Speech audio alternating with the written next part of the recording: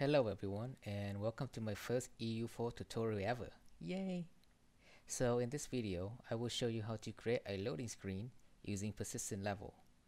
I do this video because I have seen several tutorials about making a loading screen.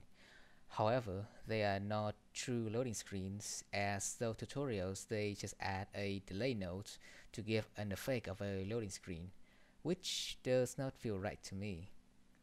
And the second reason that I am making this video is to document what I have learned about UE4 and use it as a note to myself for future references. So as a result, I am not a professional, so please be kind to me. And let's begin. Okay, so the first thing we need to do is to create a loading screen widget. So let's right click, user interface, and widget blueprint. And I'm gonna call this loading screen widget. So first of all, before I continue, I just want to say that I just gonna make a really simple loading screen widget with just throbbers.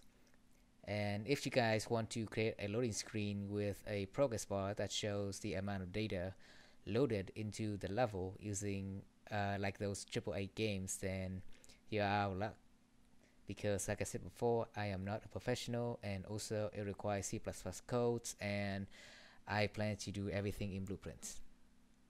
So yeah, the first thing is that I want to change the canvas panel. I want to replace it with overlay, and I'm going to add a background image like that, stretch it all the way out, and make it black, and then I'm going to add throbber in. So we have two types of throbber. We have circular throbber and throbber. To be honest, none of these things actually make a difference. It's just like a different type of representations of a throbber. So this, I'm going to centralize this one. This one is a regular throbber. It has the 3 dot dot dot, but you can also change the amount of dot dot dots. We can stretch it out like this, kind of like that, and I'm just gonna move it up a little like that. And for circular throbber, gonna centralize it again. It's just gonna be kind of like this one, but it's just going in circles like that, so that's why it's called circular. Then again, we can customize it by increasing the pieces, increasing the periods, or increasing the radius of it. We can also change the size of the dots. Just, it's up to you. It is all fully cosmetic, so it's up to you to customize. We can add text also, because then we can stop you from doing that. So let's centralize it. I'm just gonna move it down a little, and then just gonna call it now loading like that. The reason why I want to use throbbers, because I don't want it to be a still image when we have a loading screen come up, because then people will be confused, wondering if the game is actually loading or it's frozen. Nobody knows. So having this kind of animation, it's indicating that it's still in loading and everything's still functioning fine, hopefully. So now that we have the loading screen, we can just compile and save, and we can turn this off. So yeah, the second thing is we want to create a persistent level. I have this here, the persistent level tab. I'm going to close this out because I want to show how to find it. So we're going to go to Windows, and there's a layer, the tab that calls level. Click on it. It will show the exact same thing that I have already had. So yeah, this is going to be the persistent level tab. So here's what I normally do to create a persistent level. I go to File, I go to Save Current As, and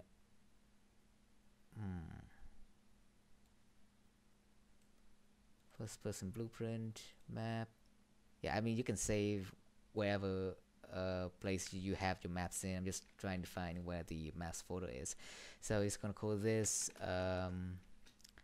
persistent level main menu, because there are several ways to have a loading screen using persistent level. You can have it from like a main menu type of level, or like the game type of level. So you have one level, you can jump to the other level using persistent. I will show you that later on. So let's save that. Go to map, and now you are in the persistent level main menu. It looks exactly like the one we have because we just saved current as, so it's basically creating another copy of this. But the reason why we have this is that now this is the original one before I save current as. I can drop this in. So now we have two maps total. One is persistent level. If I hide this one, it will show the persistent level, and if I hide this one, it will show the third person example map. Alright, my apologies, I have to edit the video a little, but I promise that nothing has changed. So let's just continue. So because as we can see that basically the persistent level and the third person example map are just overlapping one another. So for example, if I hide this one and if I click this model, it's a selected level in persistent level main menu. So this actor is going to be in this level, and if I hide this and I do this, and this one is a selected actor in third person example map. So yeah, that's basically what I have just said so far. It's just basically two levels overlapping one another. So for the sake of the loading screen, it's best if we just delete everything out in the persistent level and keep everything in the third person example map. So what exactly is the purpose of the persistent level? It's basically kind of like a parent, and this is going to be the child. So because of that, the persistent level can have multiple children. So for example, if I'm creating a new level, I can drag it in. It contains all levels, any kind of levels. It will be added in like a child of the persistent level. So because of that, we are able to make a loading screen. So yay, now we actually doing it. Alright, so the next thing we need to do is to create a level for our loading screen. Since I already made two levels, I can just rename this newer one into loading screen level.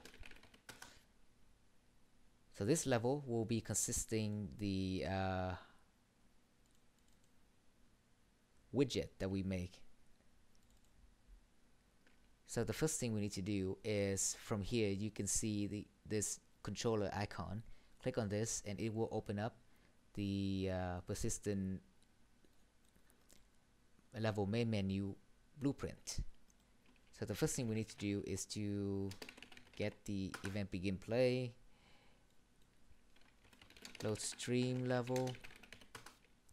Stream level here refers to these children's here. So in the level name, if we want to load one level in here, all we need to do is just typing in the exact same name of the child level. So in this case, I want to load the loading screen level for the sake of that widget to pop up, and then just gonna tick a check mark on make visible after load.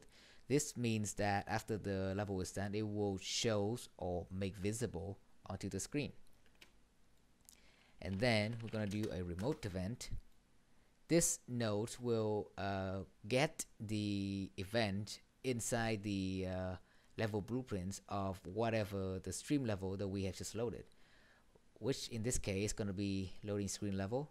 So I'm just going to make this, I'm just going to call this event create loading screen level, and I'm going to Control A to highlight everything, and I'm going to Control C to copy the name of the event. This is crucial because it's the whole software is really text sensitive. So then if you have one single typo, everything is wrong. So it's best just to copy and paste all the event names so you don't have to type it, just for the sake of not being wrong when you type it. And then we're gonna open the level blueprints. of the loading screen level. This time we're gonna make a custom event. So yeah, type in custom or add custom event, and I'm just gonna paste the name of this remote event in, and from here I'm gonna create widget. This widget will be the loading screen widget that we made earlier. I'm going to promote this to a variable, and I'm going to call this loading screen widget reference. Oh shoot, I already have this in use. I'm just going to delete this, don't worry about it. If this is going to be the first trial, then that's not supposed to happen. So yeah, let's just do that. Okay, what's next? Of course, next one is to load stream level.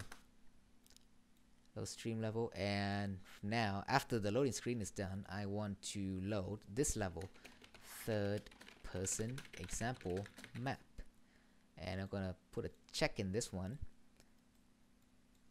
and after that I am gonna want to remove this loading screen, obviously. So what I need to do is just pull this variable out that we have just referenced before, and just gonna type in remove from parents. So it's just removing this widget from the screen. And then because after the loading is done, we want to have this level off and want this level to be loaded. So we're gonna have the unload stream level, typing in the name of this level, which is loading screened level. Save and compile, and yeah, the logic is really simple. It's basically what we have so far is that from the beginning play of this persistent level, we want to load the loading screen level, make it visible, and we want to fire this event out, which is the create loading screen level. So when when this level is loaded and make it visible, this will be triggered instantly. So then the widget will be created out, and then it will loading this level. And then when it's done, I want this to be unload, and the widget will be eliminated as well. So that's basically the principle of how to load it. We can test it out right away. As you can see. Did you see what's going on here? I'm gonna do this again for you guys to see. Trying to focus on this part of the tab. Okay, once again, I'm gonna do a slow motion of this as well, so you can see exactly what's going on. But basically this is the result. You can see that the loading screen level is off and this is on.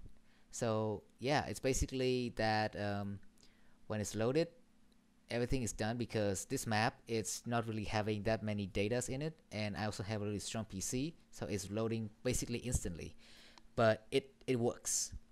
And yeah, so this is what you see, because now everything is loaded onto the map. This is the only thing you can see, and this level is unloaded because it has done its task, it's done, and so it's gone bye-bye. So yeah, that is basically the principle of how to do a loading screen using persistent level. But this is only just part one, because there are multiple methods of using this persistent level in order to load a map. So stay put, and I will post part 2 really soon. Thank you guys for watching, and yay, my first video.